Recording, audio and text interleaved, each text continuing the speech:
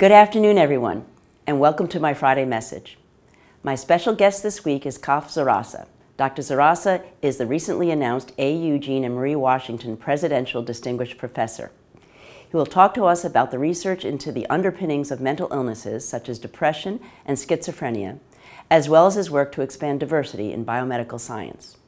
But before we talk to Dr. Dzirasa, I'd like to share a few updates.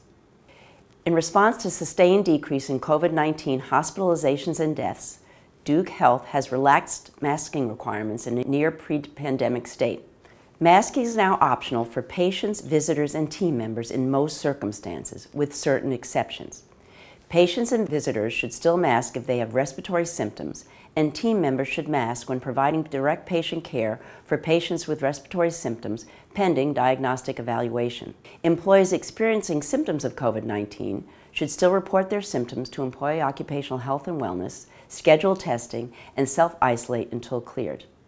Other exceptions and protocols can be found at the website on your screen. In exciting research news, a new study indicates that an innovative method of heart transplantation pioneered at Duke has the potential to expand the pool of available hearts by as much as 30%. The procedure, known as donation after circulatory death, or DCD, uses recent technology to sustain the viability of donated hearts even after cardiac death.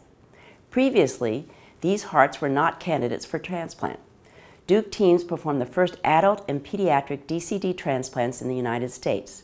The new study found that transplanted DCD hearts are equivalent to hearts managed under customary standards of care.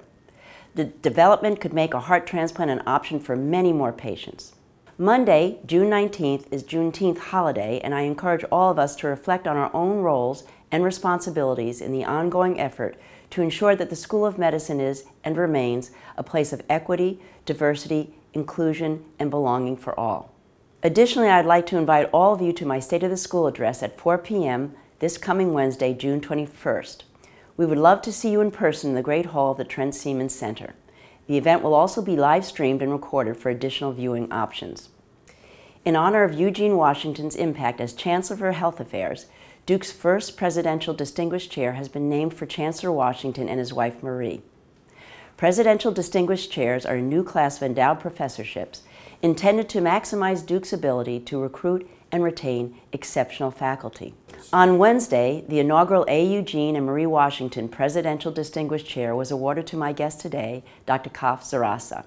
And now, please sit on my conversation with Kaf. Kaf, thanks so much for joining me today. And first, I want to congratulate you as the inaugural Presidential Distinguished Chair. So congratulations. Thank you so much. Tremendous honor. So I want to talk a little bit about your work, particularly the intersection between psychiatry and biomedical engineering. How did you come to that combination? Yeah, well, I was an engineer in undergrad, and I learned about all of the wonderful work being done here around brain-machine interface, robotic arms moving when preclinical animals at the time were thinking about it. And I thought that's exactly what I want to do with my life. Take my engineering skills and figure out how to help people who were suffering from disabilities. And so I started reading everything on medical coursework. I applied for MD, PhD programs, got in, came to Duke, and then realized that you did residency afterwards. So that's how little preparation I'd been doing to pursue this path of integrating engineering with medicine. And ultimately, when I got here, I just became so fascinated with physiology, particularly around cardiology. And so all the presentations in class were heart physiology and electricity moving around. And over time, I really started thinking about how similar the heart was to the brain. Yet in the clinical setting, in the heart, we had EKGs, we had calcium channel blockers, and in the brain, we really weren't sure what the physiology was that was leading to differences in mental illness. So the question for me was, how do you take these engineering skills, understanding processing of electricity and signal processing, and use it to come up with cures for devastating psychiatric illnesses? So to do something transdisciplinary like that, you've got to build a team. How did you do that at Duke? Yeah, well, that's taken a really long time. I've been trained in several areas, so engineer by background. I did my PhD in neurobiology here, and then ultimately got clinical training in psychiatry. And so I've always realized when you think about an organ like the brain, it is biology, but it's also genetics.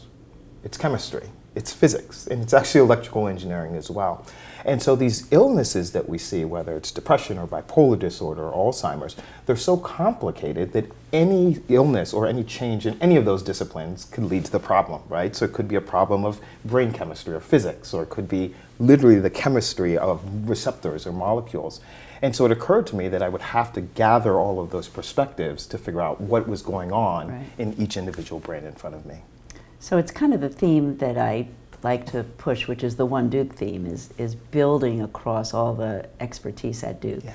Who are some of your other collaborators? Yeah, so one of my close collaborators is David Carlson. I actually met him. He was a graduate student in electrical engineering here, and I joined his thesis committee. He was in the laboratory of Larry Karen, who ultimately became vice provost of research here.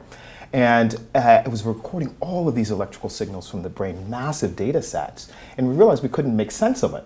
And as we looked across, we realized that people in electrical engineering and geothermal imaging had solved these problems in understanding weather patterns. So we wondered if you could take some of those same models that were being used for weather patterns and apply them to electricity in the brain, and it turned out it worked.